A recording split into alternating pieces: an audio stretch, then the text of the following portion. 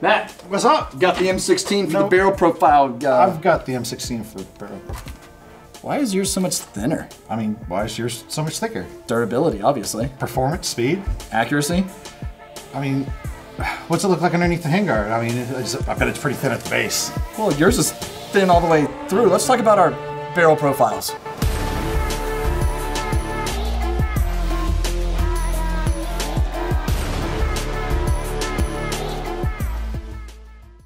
Welcome back, everybody. Clint here today. Matt, what's up? We're with Classic Firearms, and today we're here to talk about something that you guys keep asking us about, and it's barrel profiles. Awesomely enough, a lot of you out there are building your rifles for the first time, building your ARs, and a lot of you guys do have questions about, oh man, I don't know what barrel profile to go with. Like, you know, I really want a heavy barrel. I really want that thick goodness of the heavy barrel. I want that accuracy, that's right. But my intended purpose is to be hiking around in the woods with it. Probably not gonna work. Yeah, so not to say that it can't be done, but there are better options, It's right? leg day, I guess. It could be, very much so, and arms and back and every other part of your body that you want to be in pain. But what are some of the more popular barrel profiles out there? Why do they exist? And let's just go ahead and start off with a story that I want to talk about. Because the government profile barrel. The barrel profile that shouldn't have ever been. This is actually a pretty interesting story. The M16A2, when it was under development in the 1980s, they were looking to replace the much thinner barrel of the M16A1, something like that pencil barrel there. It's longer, but yeah. That's right, and you can actually see between these two here just how much thinner the 20-inch barrel is on the M16A1 that you see here in comparison to the A4. Might be a little bit difficult to pick up on camera exactly, but you guys get the idea.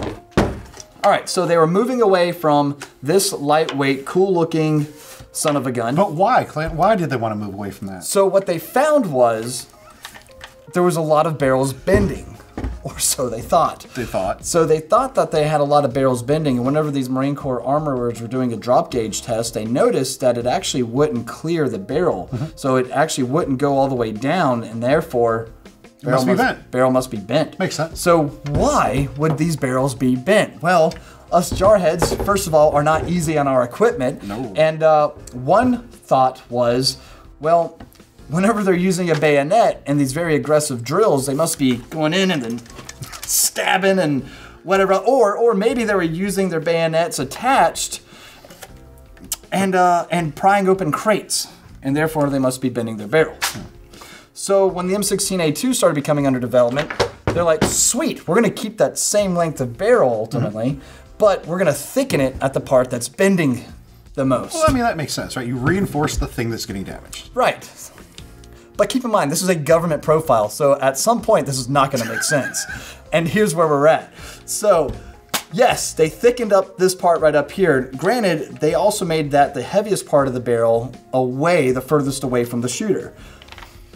Logically, not the most sense. No. But they did find too that because there was added weight towards the end of the gun, that helped reduce muzzle sway, and they actually did find an increase in marksmanship. Okay, cool. But when they further started doing more tests on these guys and they went back and started testing those bent barrels, what they actually found was that there was a burr on the inside of the barrel by the gas port and a lot of copper jacket that was fouling the inside of the barrel and just building up over here. And so about the same point where the bayonet would attach here at the bayonet lug, that's where that drop gauge would stop, and they're like, barrel must be bent. Never mind all the crap that you're seeing on the inside of it. They used a video recorder and found all that, and they were like, hey, is it too late to go back on these barrels? Government's like, nah, check's already signed, dog. We're sending it. You know, if you bought $13 billion of barrels, you'd probably be like, that's what we're using anyway. I guess, man. So, but anyways, I thought that was a pretty funny story to kind of kick this video off. You know what it kind of reminds me of? What's that? So it's like with the Gleals and how they incorporated a bottle opener onto the rifle, because they're like, hey, our soldiers are really screwing up every magazine because they're using the Phillips to open up beer bottles and stuff. So like, we can't have that. So they just actually incorporated one right into the rifle. Yeah, well, a bottle opener is a lot more efficient than a brand new barrel. Yeah, now granted, that's not to say anything bad about this profile barrel. It's been working just fine for decades now, and that's cool. But in some situations, they've actually kind of reversed that idea. You take a look at the M4 profile barrel here, where again, they've kind of strengthened up the front end of it. They have the grenade launcher apparatus here, or cut, and then your gas block will actually meet up here. What you'll notice is it's a little bit thicker back here towards the chamber, which makes the most sense. Right, highest pressures. Right, and so then it tapers off a little bit, saving a little bit of weight.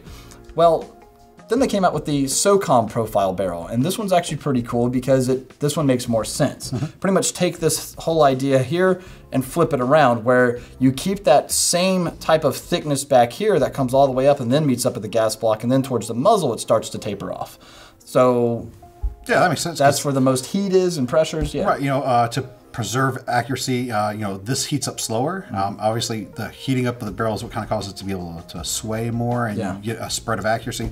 And then even just kind of like barrel life, right? You know, stiffness, harmonics kind of thing going through there, so that maybe it will last a little bit longer barrel life. Yeah, and it makes sense. And you'll see this become a little bit more popular over the course of AR history. And like the M4A1s, like what I have over here, that's the type of barrel that they usually go for as an M4 profile or a SOCOM profile, where again, it's a little bit thicker back here, and that's exactly what it looks like it is. You can see where it tapers just ever so slightly from the chamber. This has the RIS-2 rail on it. I don't feel like taking these nuts and stuff off. But anyway, so it does have that thicker back here, thicker portion back here. And these guys were made for fully automatic fire anyway. Not this one, unfortunately. But so as you can imagine, so as you can imagine, they wanted it to be a little bit more, I guess you could say, be able to withstand that type of rate of fire. So the pencil barrel, though, is awesome if you're looking for something to be the OG. Ultimately, if this guy, so this is a ballistic advantage here, 5.56 barrel, 1 in 7 twist, 4150 chromoly vanadium, however you say that word, vanadium, whatever. Metals. And anyway, but this barrel works great, especially for what most shooters do. I mean, again, the original M16, also fully automatic fire, stuff like that. They worked. The barrels worked fine, right? They actually did very well. And if you are wanting something a little bit lighter to carry around, then sure, something like this makes sense. And you know what's great, if you've held a rifle that's got a pencil barrel like this kind of recollection. Or like the this Fostech has. Or like that Fostech has a fax in it. It's amazing how light that rifle feels, despite the fact that the barrel is longer. You know, this 20-inch barrel feels like it's 2/3 the pound of like an AR-15 that's got a shorter, heavier barrel and a quad rail and all that kind of stuff on there. Yeah. This thing is phenomenal how lightweight it feels. Yeah, this whole gun weighs as much as my accessories and my rail does on my Mark 18. Which, by the way, I do read y'all's comments. You guys keep talking about the weight. Yes, it's heavy. That was kind of the point, to be obnoxious. I deck mine out with all sorts of crap because I think it's fun. No, I wouldn't actually go trekking in the woods with it. I take my Mark 12. But anyway, so well, and you know, one of the things we mentioned about the ARs is that they are they're very modular, and that means that the stuff that goes on can come right back off. You know. Yeah, exactly. But anyway, super lightweight guy on that one there. And let's say you are looking for something more precise. Let's say you are wanting something for much longer accuracy, maybe a little bit higher rate of fire even, but you want to make sure that your harmonics are in check. We've had a video covering what exactly barrel harmonics are. So if you'd like to check that out, do it. But ultimately, it's kind of like a guitar string. You thumb that every single time, and you want to pretty much have those sounds sound smooth. That's why you make these adjustments and everything else. Well, all of that's pretty much been done in research and development for all these barrels, and then what caliber works out great for it. So like in this Ballistic Advantage Premium build barrel, this guy right here is obviously a heavy barrel. You can see how just thick it is by the chamber, and it pretty much keeps that same consistency all the way up to the shoulder where the gas block meets. And yeah, it's a... Sometimes you can see some slight, depending on the manufacturer, some slight differences. Like you can see there's a kind of a tiny shoulder here. In some manufacturers, you'll see that the heavy barrel might actually just be a slow, steady taper all the way from the chamber to the gas block. Right. But the important thing is this stays thick. Yeah. Like Alec thick. Alec thick. Right. And so this guy is chambered in 6mm arc, which is apparently all the rage this year. It's what we saw at SHOT Show anyway. But anyway, but if you are wanting something that won't exactly be your walking around gun, you're wanting for that accuracy and whatnot, you don't mind its weight per se, it's gonna be more of a bench shooter, then yeah, a heavy profile might be where you're at. Or if you're going for that cyclic sustained rate of fire, have at it. Which I wish we all could. Another term you'll sometimes see is bull barrel, which is effectively just a heavy barrel. They tend to be threaded at the end when you see the term bull barrel used, but that also just basically equates to heavy barrel. Yes, yeah, bull barrels, I mean, those are typically a lot of metal right around the muzzle, of course, and it's a thick boy too. But ultimately, this conversation is about what barrel profile works for you. Well, it depends. Are you gonna be attaching a bayonet lug, attaching a bayonet, and not wanting to bend your rifle or your barrel? Then just get a government profile, I guess. But so a little anecdote: the first time I built a 7.62 by 39 upper, I was very frustrated because every barrel I could find on the market was heavy barrel. Yeah. And as much as I do mostly shoot from kind of a bench or standing at a line on a range, I didn't want a heavy barrel. Yeah. I mean, there's no reason for it to be an extremely heavy rifle. So it actually took quite a bit, and I ended up having to kind of go for one of those kind of like SOCOM. It's not all the way to a pencil barrel or even really an M4. It was kind of in the middle there. But yeah, sometimes it can be very challenging to find certain calibers in the profile that you might like. Yeah, I agree with that. And of course, trying to find the one that's going to work for your purpose. And that's why we kind of talk about when these build, episodes, make it what you want at the end of the day. If you have the option to try out different things, then do it. If not, then make sure you are doing a lot of adequate research before you pull the trigger, so to say, and start accessorizing your gun. If you're like me, you probably have enough parts laying around to build a whole nother gun. I got a couple barrels laying around, some barrels that have detached barrel extensions. Won't need to talk about that. Also an Alec problem. But anyway, I don't know, just works, whatever works for you guys. Again, want to keep it lightweight, simple, effective, boom, go with yourself more of like a pencil style, right? Or if you're gonna go with something more like duty-like, we just came out with a video about what makes like a duty rifle.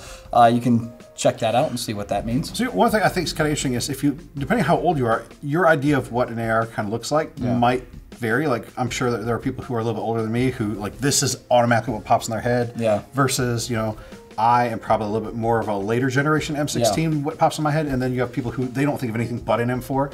So maybe this distinctive grenade launcher is something you specifically need on your build, because that's what your AR-15 is in your head. Yeah, maybe. Versus maybe you need that 20-inch pencil barrel, because that's what an AR-15 is in your head. But yeah, I mean, what's cool is like, again, these things are Legos and they're super adjustable. So you could start out with one build and end up moving to a different build and then end up moving to the M4 down there. Yeah, right. And you've used the same lower, just rebuilt it a couple times depending on what you like. Yeah, you can have different uppers for everything. Yeah, absolutely, which is super cool about this system. And what's cool of what you're talking about too is like the AR community these days, right? Or your modern rifle or enthusiast, sportsman, whatever you want to call yourselves these days, 2A advocate.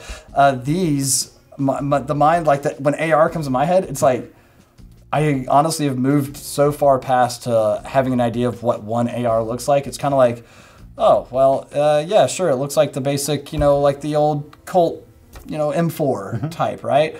And then I'm like, but who uses really a front sight post more any day? So that's like, all right, kind of negate that. Wait, you have a carry handle? All right, that's pretty cool though. Carry handle gang, where you at? Now it's like, but flat top, Picatinny, that's kind of new. Oh wait, we're kind of moving away from Picatinny now too. So that maybe I don't have a quad rail.